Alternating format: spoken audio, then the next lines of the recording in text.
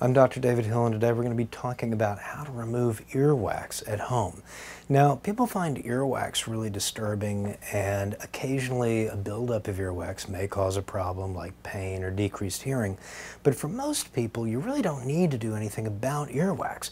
Remember, earwax, or cerumen, we call it in medicine, is very protective. Not only does it form a physical barrier preventing bugs and dirt from getting into the ear, but it also forms an acidic chemical barrier fighting off bacteria and keeping them from causing outer ear infections like swimmer's ear.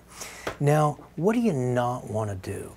You absolutely do not want to put a Q-tip here in the ear canal. What happens, there's generally a little narrowing or twist in the canal about halfway down. And when you go in with a Q-tip, you usually push more wax in than you get out. That can cause an impaction, decreased hearing, even ear infections. This tissue is very, very delicate and tender. It's easy to scratch and introduce infections.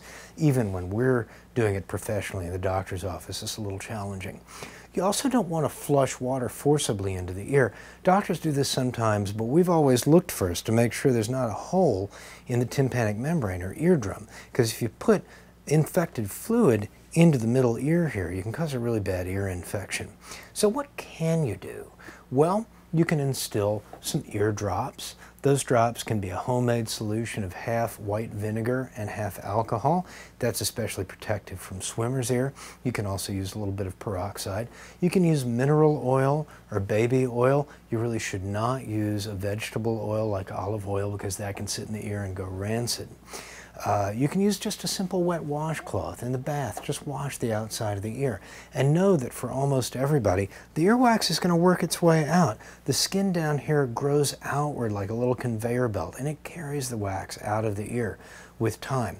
One last thing, ear candling may be popular, but it has never been shown to do anything about earwax, and it may pose a really serious fire hazard. So more and more we're counseling patients to avoid ear candling because it is dangerous, and as best we know, it just doesn't work. Talking about getting earwax out at home, I'm Dr. David Hill.